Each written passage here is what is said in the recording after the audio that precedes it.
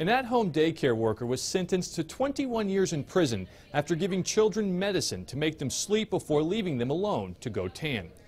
32-year-old January Netherland ran an illegal, unlicensed daycare out of her home in Bend, Oregon. Police say they found 7 children left alone at the home, ranging in age from 6 months to 4 years old. In addition to forcing the kids to take the medicine to induce sleep, investigators say she burned them with scalding hot milk and left them with injuries, including head trauma. She was convicted of first-degree criminal mistreatment and third-degree assault. Netherland has prior identity theft convictions as well. Matt Yurus for CBS 13 News.